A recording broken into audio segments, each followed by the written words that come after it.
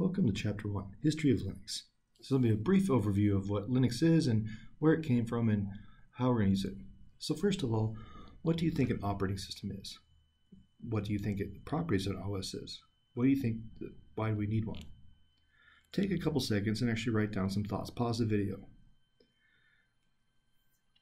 Ask yourself, what is an operating system?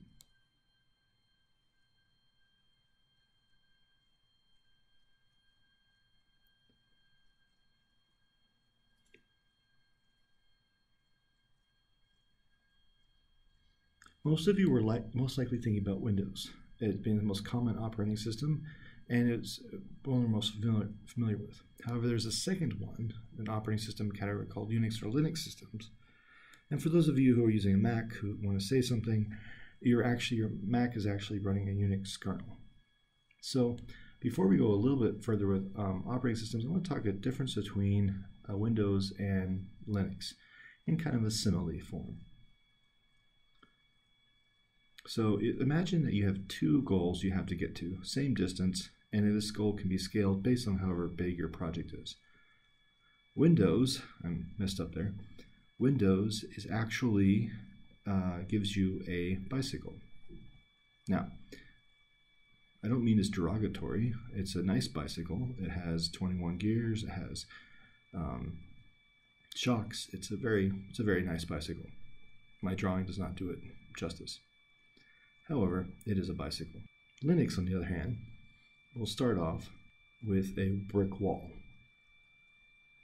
blocking your path. Then it will also have barbed wire on top of the brick wall.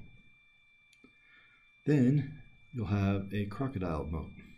Then you'll have some landmines.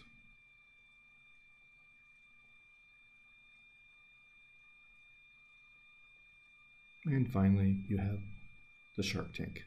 If you get through all this, you'll end up having a very cool jet fighter. Fully loaded, and go Mach 5, whatever they can go nowadays. Very cool jet fighter. So this is a demonstration between the difference between Windows and Linux. It's kind of silly, but it gets the point across. Windows is easy to use up front, and you can do a lot with it. Linux is going to be far more complex and takes a lot longer to learn. This also demonstrates something else, is in the end, Unix and Linux will be more powerful than developing a Windows, because you can customize it to what you need more specifically. However, this is also much more complex. If you think about Windows Server, you have to have the most advanced hardware, whereas in Linux, you can run 5-year-old hardware and run most servers effectively. Because Windows is trying to make everything convenient, it will inadvertently limit you. Linux expects you to do everything. So back to the initial question, what is an OS? What does an OS do? Most people think of a graphical user face, or GUI, when they think of an OS. While the computer interaction is very important, it's only a small point of the OS. Think of a computer where you may run other things other than just a laptop or server, such as cars, appliances, cell phones, and televisions. So if you're the last computer scientist on Earth and you have to redesign the OS because for some reason we've lost any operating system, what does it need? Essentially, you're going to need a file system to handle different users' system files, task scheduler to allow different programs to run on your computer, provide an interface for the user, human users anyway, provide a means to edit and create files, provide a means to create an executable, manage a memory, think like cache, and some other stuff. Now you're going to learn all about this in operating systems, so I want to give you a brief idea. This is a typical chart. The OS acts as an abstraction layer for the hardware and sits above it. The OS also controls the hardware. The user programs run on top of the operating system, and as long as they're inside their own program, they don't have to worry about anything. But should the user program require the hardware, it will then have to request the OS for permission to use the hardware. This allows multiple programs and multiple people to be on one computer and play nicely with each other.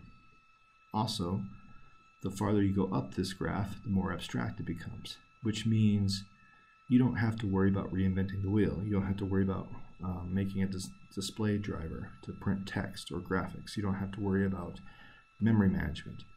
All that's done for you, and your program can live on top of this abstraction and not have to worry about the nitty-gritty details. Imagine if we didn't have this, we would not have the ability, or we would have to start from scratch every time a new processor came out. So this is one of the primary reasons we want an operating system. With that perspective in mind, what is Unix and Linux? Well, Unix was developed by developers who need a set of modern tools for computing projects. And by modern tools, I mean a text editor, a file system, and a system that can handle multiple users in a command line mode. So do not think like a modern computing system. In 1975, Bell Labs made Unix and gave it widely available to institutions.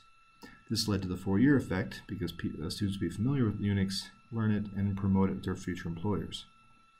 As more research was done in computer science, academics began making changes and additions to them. And I'm talking about Unix here at the moment. One popular version was the Berkeley, Berkeley became known as BSD. Mac OS is actually based a lot on BSD. Richard Stallman decided to announce the new project. He wanted to make news, not Unix. It wanted to be a completely free operating system. His wording was a little careless, as he intended this to be free as in freedom of press, not free beer. But the point is someone could sell or distribute the license, and the user who bought it or gained it would be able to change and improve and redistribute the software. This concept stems from the idea that hardware would be expensive and software would be cheap. However, as you've kind of guessed, this is not how it turned out. With Moore's law and how technology developed, the hardware is actually the cheapest component, and software is still fairly expensive. While the GNU project was in full swing, a Finnish undergrad student was working on Unix. As fate would have it, the GNU project had everything but the kernel, and Linux had everything but the system utilities. So using GNU, he created the first version of Linux. This is the first time you could run a computer without having licensing software. Unix has grown in popularity for several reasons. It has standards. It adopted POSIX, which made it easier to program for. It has many applications. There are many free and commercial products. This can be a double-edged sword because sometimes open source is not necessarily the highest quality.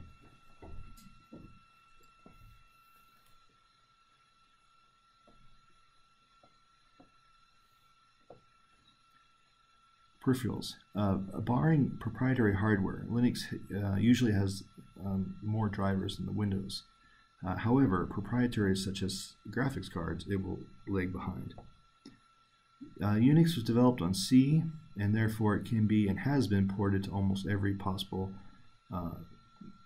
system. And emulation. You can emulate different operating systems with Linux.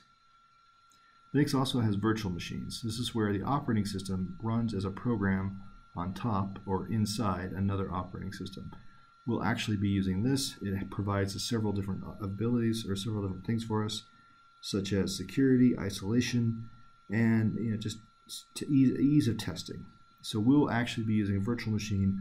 More on that on the next lecture. But these are some of the reasons why you want to use a virtual machine and why it's becoming more popular these days.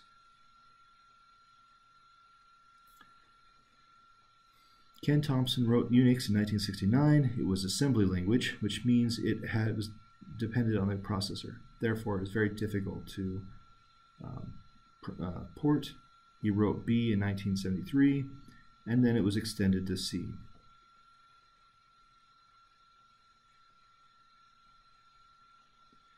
Linux is a kernel-based operating system. Linux supports multiple and simultaneous users, and Linux can run many tasks. Linux provides a secure hierarchical file system. We'll talk about this in detail later. And Unix does provide two different primary sources of interfaces: command line interfaces, where you have to enter keys. The system will interpret it and run the command. And then, although it's difficult to use, you'll actually find it's quicker to use command line interface than the graphical mouse and keyboard. And it also supports the GUI, graphical user interface, which is the one you're probably most likely familiar with.